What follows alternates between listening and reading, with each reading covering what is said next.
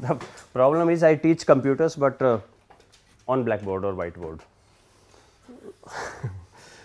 Let's start with, and it may have some of the revision for those who know about it. Let's make a questionnaire and start with SPSS. Actually, when we go for the research process, I think there is a research process also mentioned. Research process starts with a problem, which we call as the objective. Then there is review of literature that results into hypothesis. Internet is available here? Yes, sir. Okay, I will show you some things. How to review of literature, hypothesis as written actually.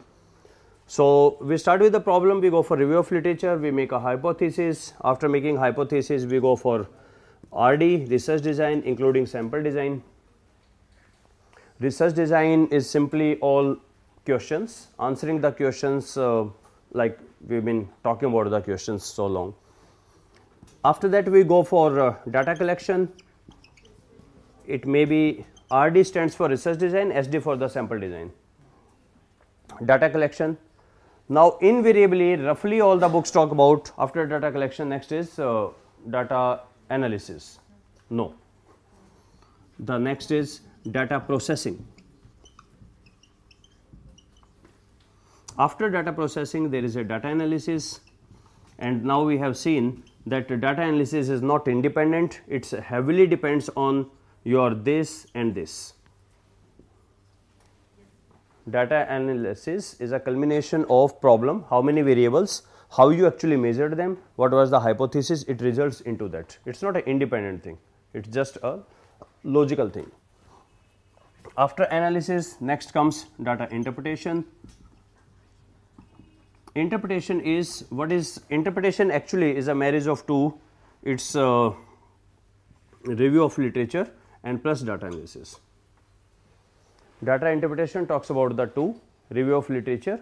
So, we says our results validate the results of the previous study or nullifies the results, etc. Then conclusion and suggestion, recommendation. Some people say suggestions are separate, recommendations are separate, whatever. I am not going into that, but conclusion, suggestions. So, these are the steps. We are at this step, data processing. So, data processing means you got some sort of data with you, either in the form of downloading from any database or from the survey method or result of any experiment, any of the method. Any other method is there, you can take that also. My understanding is either you descriptive research or the other research. A descriptive research is survey method or database, or experimental is conduct an experiment. Please look for if any other method is there. So, now what we do, what includes data processing? So, data processing includes the following steps.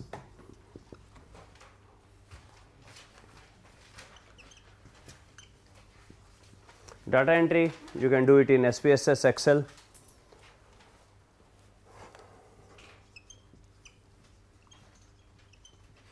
Data cleaning.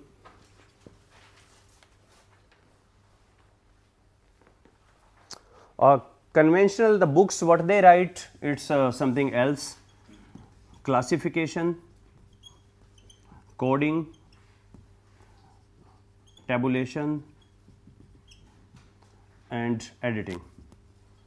The books talk of these two, but in practical, coding is important for data entry and tabulation is the out result, classification and both are this, and editing is called as the cleaning, and tabulation is end result. So, when we talk about the data cleaning, there are the following things we look for. Data entry is done by classification and coding, that will just have a demo. We will have a questionnaire and we will try to enter the data. Data cleaning involves the following. It involves number one, outliers, handling outliers. Example of outlier, one of the example I gave yesterday, Mataji. Anybody searched Mataji on Google? Not? Mataji Ahmedabad. The second is missing frequency. Third is improper code. that is a sort of typing error.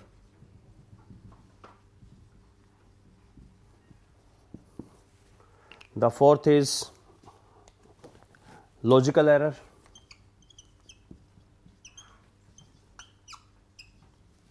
And the fifth is category merging. The first is outlier, second is missing frequency, third is improper code, fourth is logical error, fifth is category merging. So, let me tell you each one by one. Data coding, data entry is done by coding, and coding means we have talked about the questions are of two types. The questions may be taken as open ended or closed ended. Open ended again of two types, when the result qualitative data or the quantitative data. SPSS does not work on it. Not only SPSS, any Excel or any other software, we work on data. Data means it has to be either MCQ, binary, it can be ranking, it can be scale, it can be any quantitative like open ended, what is your age, it is like this, but we need a data. So, it works only with these questions. So, it works all on closed ended question or open ended having the quantitative answer, right. It works on that, it does not work on the qualitative. How do you like Delhi? Write in 200 words, nothing can be done. No statistical tool technique can be applied. We can search it. So, what sort of technique can be applied on it? One technique that is called content analysis. Content analysis means I can just go for control F, how many times good word was there, how many times nice experience was there, that I can search, that sort of content. People of mass communication, journalism, they use it extensively. So, for rest we will work one by one, and I will just give you a glimpse of what exactly these 5 things are. So, first is outlier, a number which is very much away from rest. Please note, outliers are possible only in ratio data. Outliers are not possible. Is it possible in MCQ? Outlier is a number very significant away from other. So, there is a possible while entering the code 1, 2, 3, you wrote 33, that I am calling as improper code. Okay. Outlier is only in the ratio data. So, people of finance, economics, they must check the outlier first, otherwise the entire is wastage. Missing, what if person do not reply, how to handle that? There are various algorithms. Improper code, in case of typing error, how to correct the typing error. Logical error is like, this happens only in the questions where you say if yes then, in such questions like are you married, yes no, number of kids, somebody said are you married, no, number of kids 2. Now, in Indian scenario generally this will be error, though we do have Sushmita Sen, married no, kids 2, correct, but in general it will be an error and we will look for it. This is logical error, like how to handle those logical errors. And category merging is, some of the times some of the category you are not able to find the respondent, how to do with that, because one thing which is very helpful, there is a person Donaldson 1968, he has given an interesting study and that is very relevant to us. It was about the normality,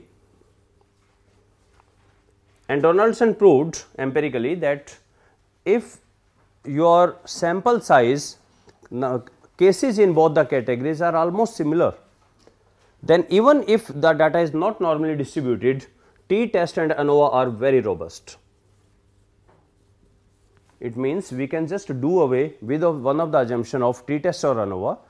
If your data is not normally distributed, but your categories are same, then t-test and ANOVA are very much effective.